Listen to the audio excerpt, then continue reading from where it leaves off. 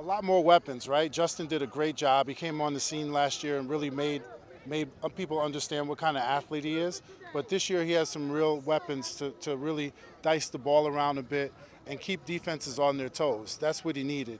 They've zeroed in on him a lot last year, and obviously an offense can't run on one person when there's 11 people on the field. So what you're going to see this year is a lot more excitement from our offense. They'll keep the defense off the field a little bit, let them rest, and hopefully that'll lead to a more successful season.